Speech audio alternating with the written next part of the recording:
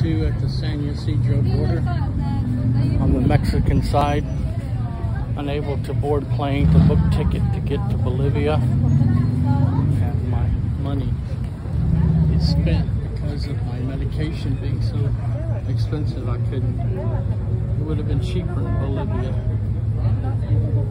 but I was not able to get there.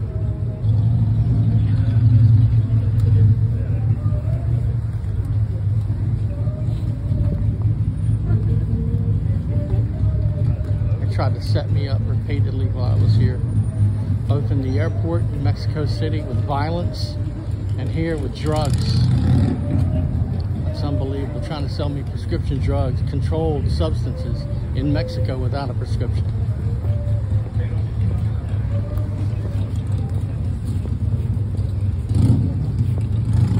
June 4th, 2022, San Ysidro.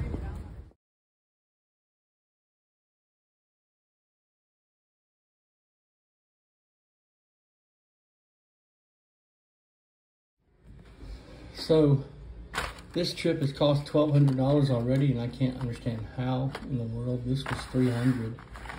This was almost $300. This was a lot of money by itself, but I'm supposed to have 2 of these boxes, and that's why I'm making this video. I gave the man the prescription for 2 boxes. He comes back with 1 box. And remember, this is corrupt Tijuana in corrupt Mexico. Here's your prescription. Well, no, it's 2 boxes. Yeah, but I can only get 1 box. You lost your prescription when you. Well, no, that wasn't the. That's not how it's supposed to work. I gave you a prescription for 2 boxes. Oh, he says, don't worry. The pharmacist tells me I have a friend who can get it for you privately, and he's going to come over here at 2, and he's going to sell you the Lozam. This is lorazepam, by the way. It's Ativan. Okay, it's a controlled substance. You see the setup? They used this against me in Cincinnati, Ohio, where they tried to get me to buy prescription drugs or sell prescription drugs, both, without a prescription. And so to take prescription drugs, to buy prescription drugs, even to sell drugs, and they were going to take my drugs. It's amazing the way they're so subtle, I didn't agree to any of that. But here, if you don't know what you're looking out for, he says, oh, no, don't worry, do it all the time, no problem, it's common. My friend bring you the other box. I should have 2 boxes. I had a prescription.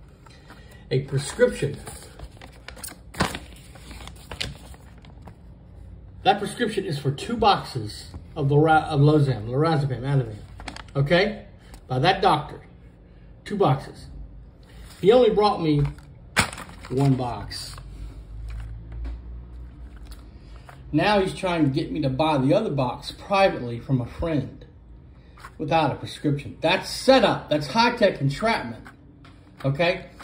It's not, how they do business across the border. No, I'm under constant watch, totally boxed in 24/7. They've been trying to set me up for decades.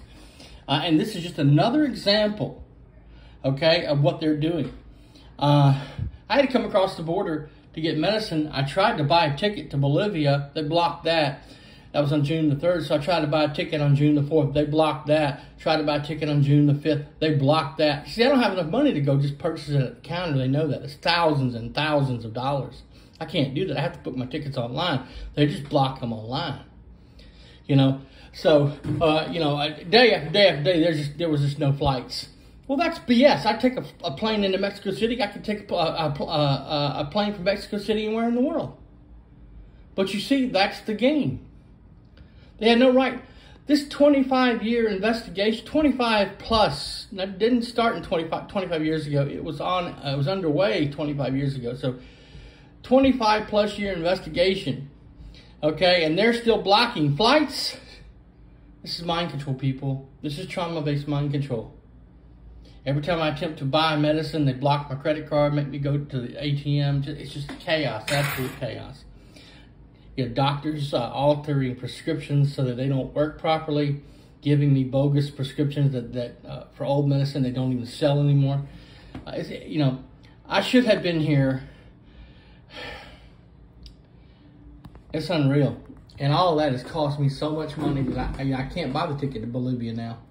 I tried to book a ticket to Bolivia and I can't buy it. I don't have the money. Because you're looking at, and all the trauma and chaos that went along with it, you're looking at over $1,200. Though this is medicine, it's cheap. This was $300 US right here. This was $300 US right here. That's $600 just for 2 medicines. That's US dollars, that's not pesos. This was about $50.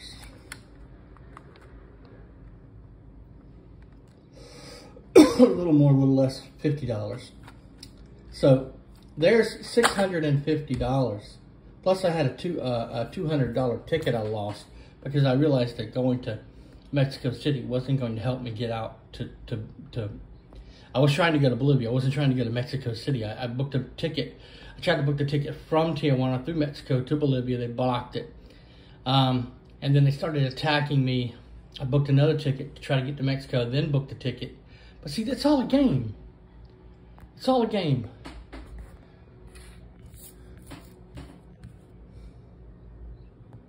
These people are morally corrupt. They are morally corrupt people. Only the born-again Christians here who are following God faithfully can you trust.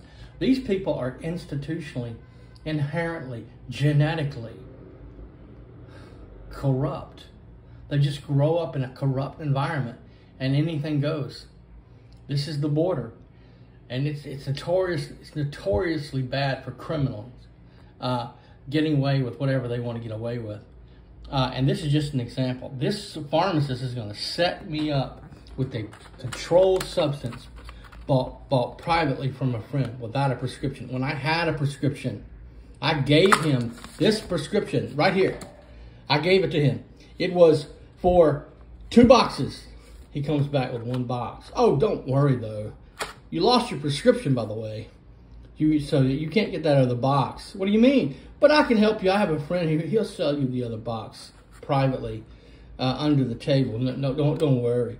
This is a controlled substance in Mexico. That's felony. You see the setups? Yeah, I go through this all the time. It's called bait and switch. I write about it in my articles. They keep deleting.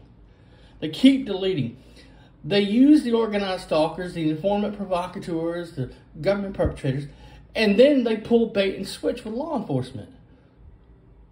So it looks like it's a law enforcement investigation. No, it's not. These are criminal lowlifes. Criminal lowlifes. 2/21, Saturday the 4th, 2022. The game begins every day. So I have to wait until you guys have my work so you can get here.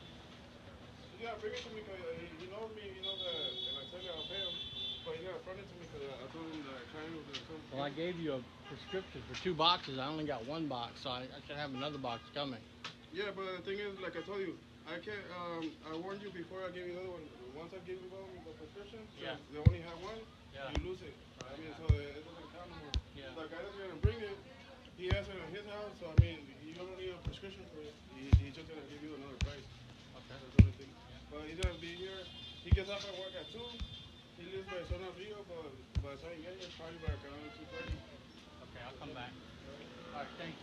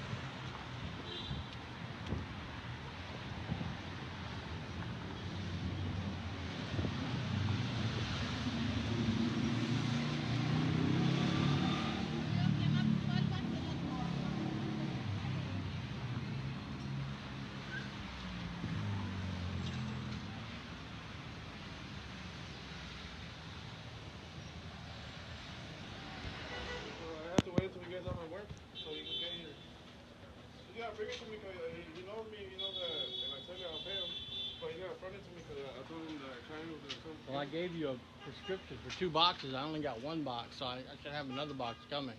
Yeah, but the thing is, like I told you, I can't, I warned you before I gave you the other one. Once I gave you the prescription, Yeah. they only have one, Yeah. you lose it. Right, I mean, yeah. so it doesn't count anymore. Yeah. The guy that's going to bring it, he has it at his house, so I mean, you don't need a prescription for it. He's just going to give you another price. Okay. That's the only thing. But he's going to be here. He gets off at work at 2. He lives by Zona Rio, but by the time you get here, probably by around 2:30. Okay, I'll come back. All right, thanks.